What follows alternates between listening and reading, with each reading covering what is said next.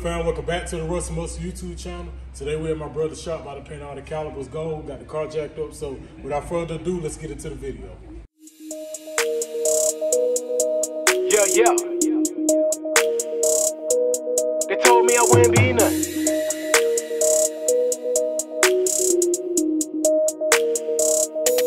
They told me I wouldn't be nothing. But a statistic, data in prison, look how I'm living. Never been perfect, but I'm forgiven, alive in the sun. Thank God they told me I wouldn't be nothing. But a statistic, data in prison, look how I'm living. Never been perfect, but I'm forgiven, alive in the sun. Thank God they told me I wouldn't be nothing. By Christ beat them odds, but I'm nothing without God. By Christ beat them odds, yeah.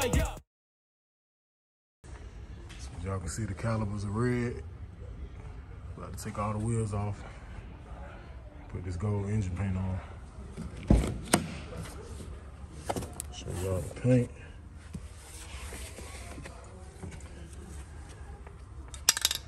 Let's see it right here.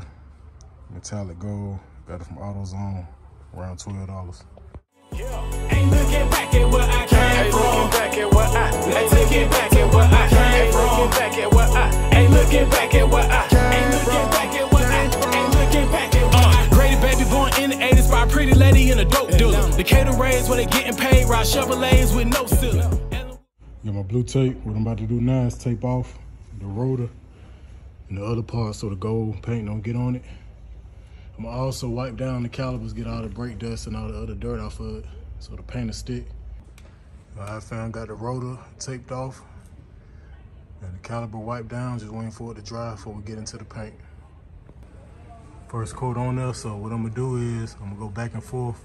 I got both wheels off, so do one coat on this one. I'm saying just go back to this side, one coat on this one, and just keep bouncing back and forth. So I got my 3 coats on both of them. I'll give it a few minutes in between coats to let it dry. And then I'm probably give it like maybe 10-15 minutes before I put the 2 or 3 coats of clear on it. While I'm waiting on the calipers to dry, figured I'd go on and take the center cap out of the wheel. And paint the slashes gold. Left my X-Acto knife at the house, so I'm using a box cutter. So it's gonna take a little longer, but probably take some pieces of tape and run them on top of that to get it a little closer so it'll be a cleaner finish. This is what it looked like once I finished taping it off. Just took the tape off. Turned out dope. I found got the front done. Went ahead and did the lug nuts, which I know probably around the sides inside of it, it's not gonna last long when I take the tires off, but I got new tires, so ain't gotta worry about that for a minute. But front of it should be straight, it'll just be probably scraped up a little bit on the sides and the inside. You can't see it anyway.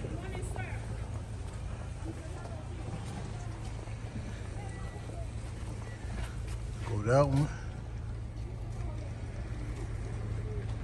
Just go ahead and get started on the back. All right, I got this big 315 off.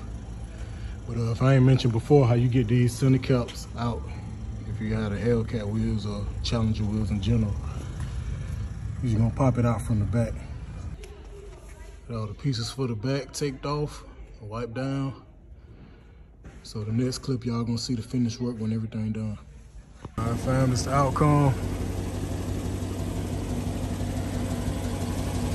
Calipers, the slash marks, and the lug nuts. All gold.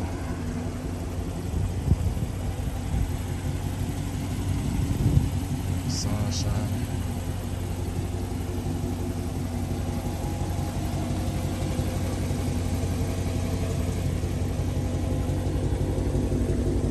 Small detail, big difference. I'm gonna also take the Russell Muscle YouTube signs off. I got some gold ones coming.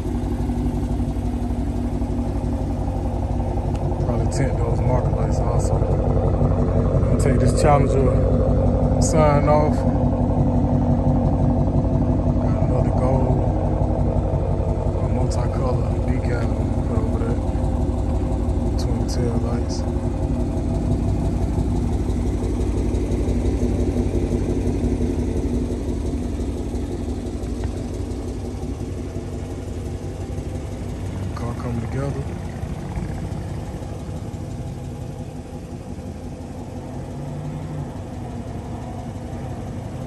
Shout out to my bro JJ Lee Productions, always showing love.